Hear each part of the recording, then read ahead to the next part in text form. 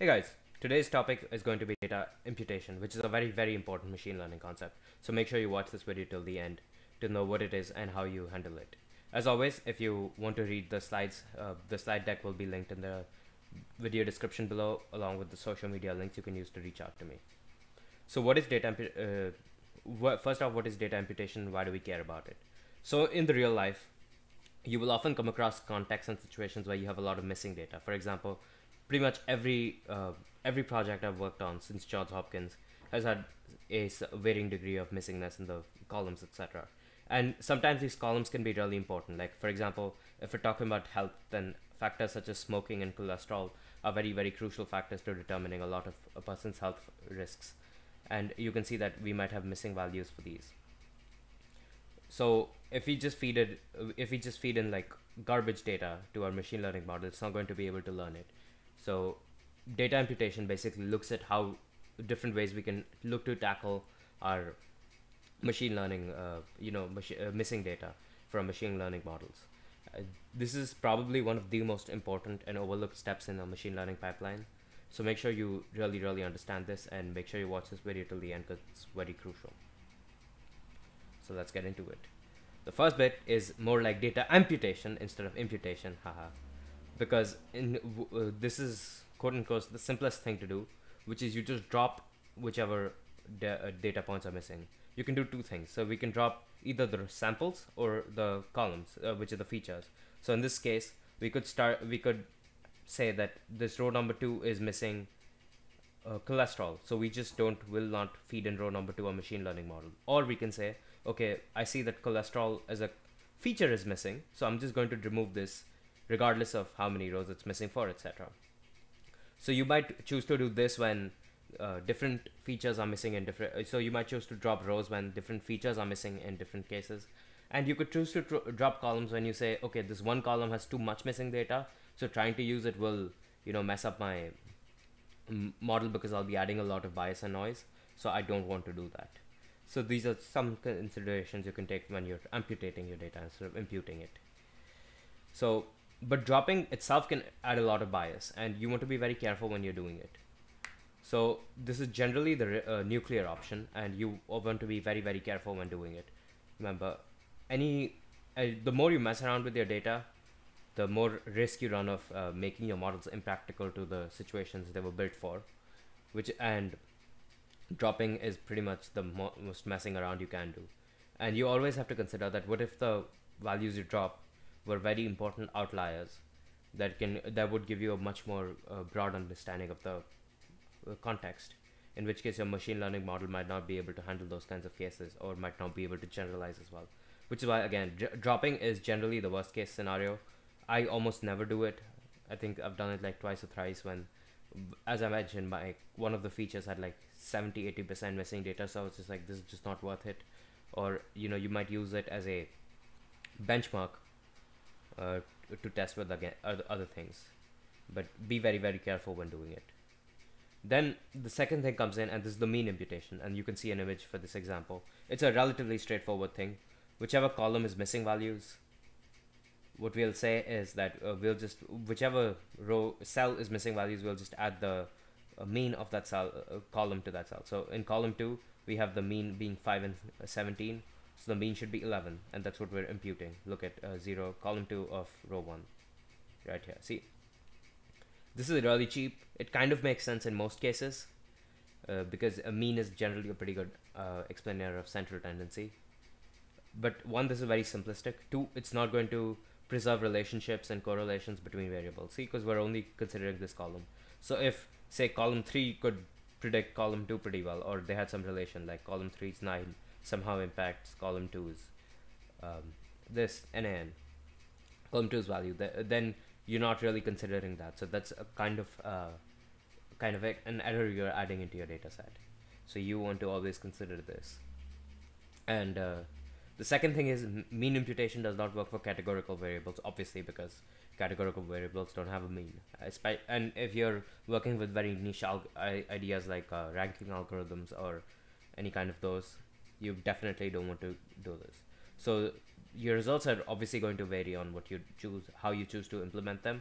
But mean imputation with statistical data is generally a pretty safe thing to do, if only as a benchmark. Remember that you don't have to do just one thing. What you can do is you can run a whole bunch of different imputation tests and see which policy works best for you.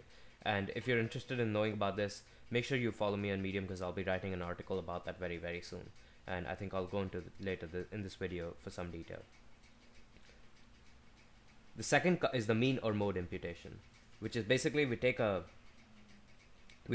similar to the mean imputation, but instead of replacing a missing value in the column by its mean, we're replacing it with either the median or the mode. This is also really fast and cheap, and in cases where we have very extreme outliers that can skew the mean, this kind of a method will work better. So the very overused example is the case of net worths of LeBron James class, net worth of LeBron James class, because James himself earns so much money that he will kind of skew the mean of your net worth to the right, but a much better understanding of the central tendency might be the median or the mode. So in that case, you might want to use those instead.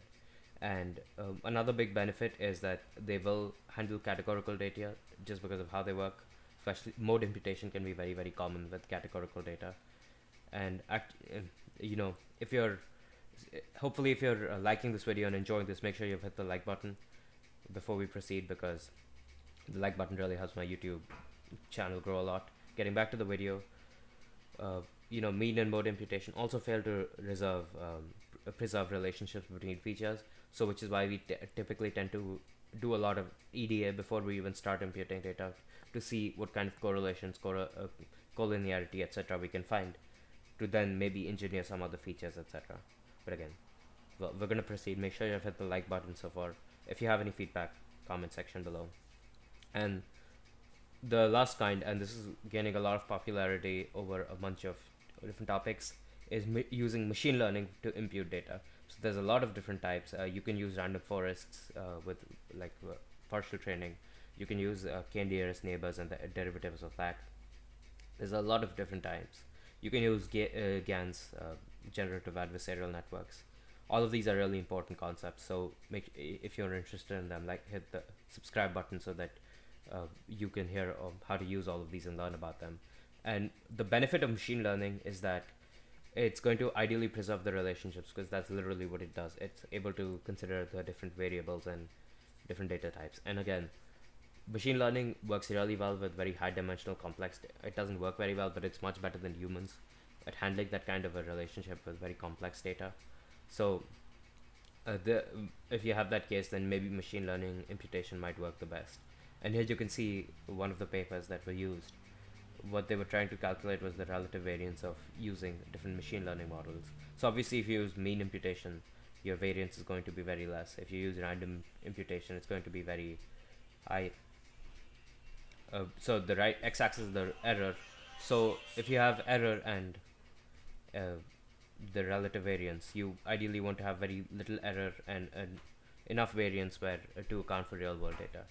So you can see Miss Forest is getting somewhere close, and different machine learning networks will handle this differently. If you're interested in using multiple kinds of imputation techniques on multiple kinds of data, there's actually an article that I'll link in the comment section below, where I break down a paper that was handling this specifically for environmental data. And the paper was very clever with how they handle different techniques, etc. So make sure you give that a read if you're interested in this topic. So for closing, there are multiple types of data imputation protocols. Each one has the pros and cons. Machine learning generally might give you very good performance, but it can be very fragile. It's also much more expensive than doing something like a mean or median imputation. In very rare cases where you have lots of samples, you might even consider dropping things instead of imputing, just because you say it's not worth it.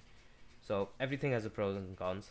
And generally in your pipelines, what will happen is you will test multiple kinds of imputation protocols to see what works best with your kind of data.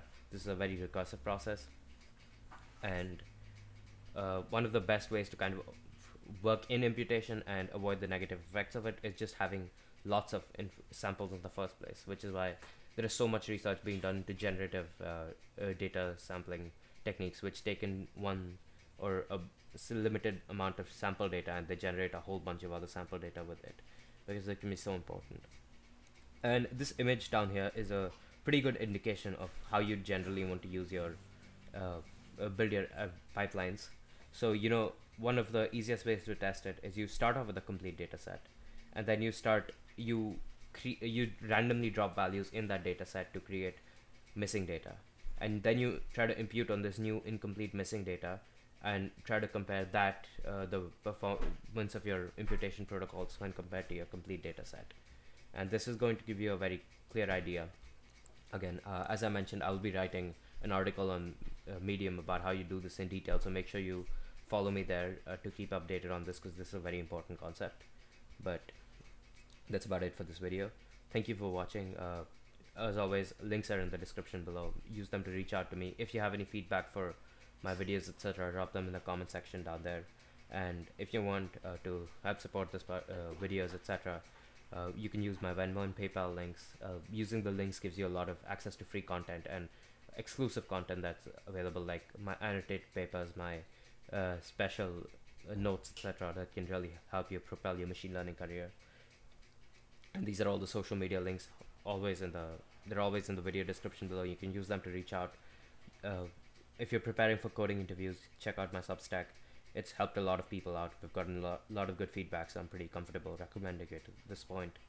And as always, if you're in the USA and you can use my Robinhood referral link, you should do that.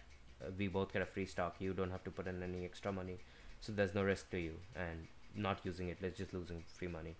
Thanks for watching. Have a good one. Bye.